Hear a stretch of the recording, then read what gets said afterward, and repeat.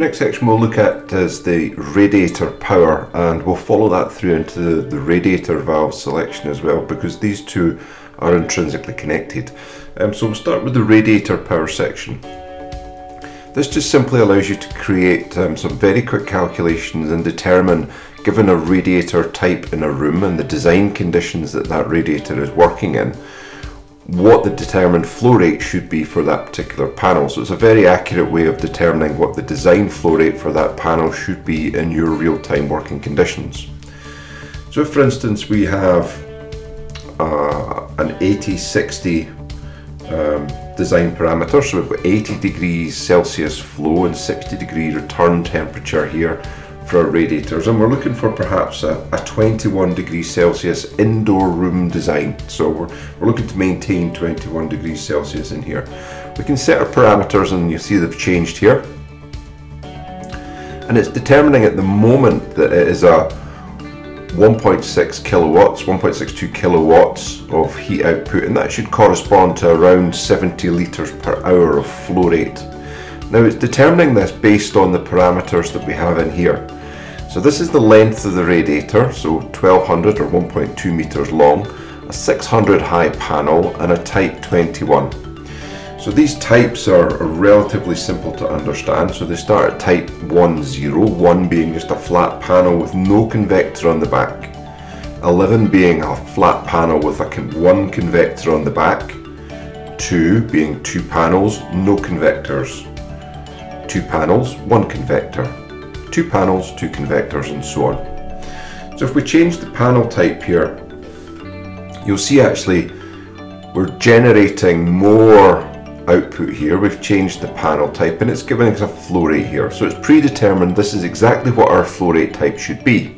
There's 2 different types of panels can be selected on here. I should say this is a panel, and this is perhaps a more traditional cast iron type radiator. So clearly there's no panel convector in this instance, but it still allows you to put in the depth of the cast iron radiator, the height and the length. And it still allows you to calculate, determine what the flow rate should be in litres per hour. So we've done this, we've been in a room and perhaps identified a given radiator, and we know we should be 84 litres per hour in this. And we know we need to select a thermostatic radiator valve to suit. Go back to our home section again and click on our radiator valves. What you'll see is it pulled through here our information from our radiator selection part. So we've got 84.1, and now we can determine what type of valve perhaps that we would want to install on that panel. So in this instance we already have an Eclipse, which is the auto flow control version of the TRVs. And because it's stabilizing a delta P within itself and it's got a flow controller, it's simply a setting that's going to be given here for any of these valve settings. So DN10, 15 or 20, the setting would be the same, a setting of 8.5 out of 10.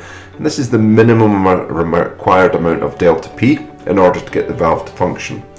Perhaps you don't want to use an AFC type and you're going to use a presettable type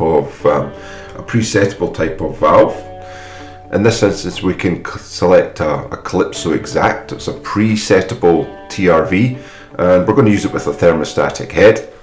So we can see down here again it's given us the pressure drops. It's effectively a variable orifice balancing valves, and it's allowing us to select the right valve here. If I tap on the valve, so in this instance I've selected a Calypso Exact, it's saying, well, actually my settings should be this, to predetermine a pressure drop of 10 kPa.